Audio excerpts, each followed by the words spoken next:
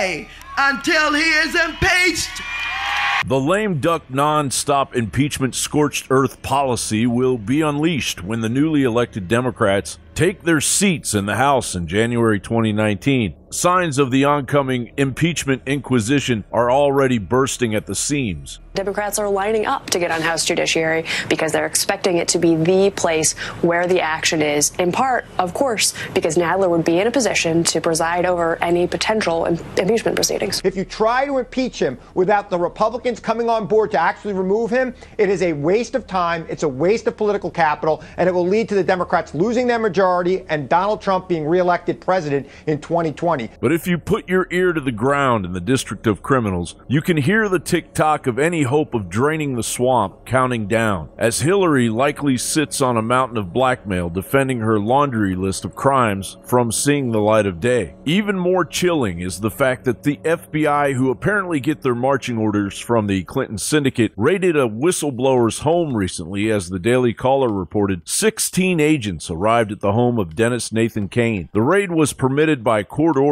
signed on November 15th by federal magistrate Stephanie A. Gallagher in the U.S. District Court for Baltimore and obtained by the Daily Caller. A special agent from the FBI's Baltimore division who led the raid charged that Cain possessed stolen federal property and demanded entry to his private residence. Cain's lawyer, Michael Sakara, said Cain informed the agent while he was still at the door that he was a recognized protected whistleblower under the Intelligence Community Whistleblower Protection Act, and that Justice Department Inspector General Michael Horowitz recognized his whistleblower status. Cain further told the FBI agent the potentially damaging classified information had been properly transmitted to the Senate and House Intelligence Committees as permitted under the Act. The agent immediately directed his agents to begin a sweep of the home anyway. Cain then promptly handed over the documents, yet even after surrendering that information to the FBI, the agents continued to rummage through the home for 6 hours. Cain had come across the potentially explosive information while working for an FBI contractor. The raid on Cain preceded a scheduled hearing of U.S. Attorney John Huber, which was supposedly delayed due to the funeral procession of former President Bush. Under former Attorney General Jeff Sessions, Huber had investigated the Mueller and the Clintons' involvement in Uranium One, the backdoor dealings of the Clinton Foundation, and the Obama administration's alleged surveillance of then-candidate Donald Trump. There was extreme bias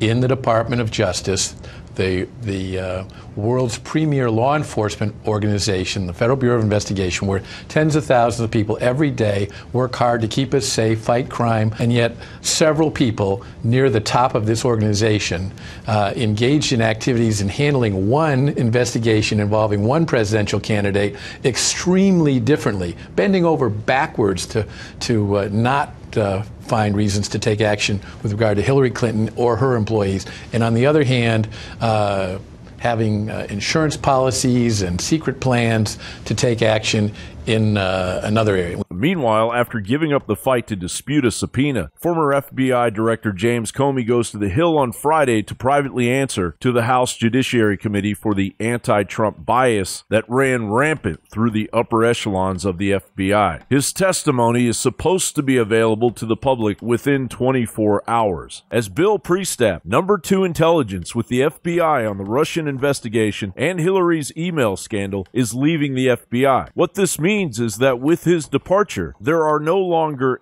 any FBI officials tied to those investigations from the beginning at the department. The deep state has essentially cleaned up their crime scene after having colluded to take out the executive office of the United States. Those of us that have conducted federal criminal investigations know that you use the grand jury, you use search warrants, you don't hand out immunities like candy.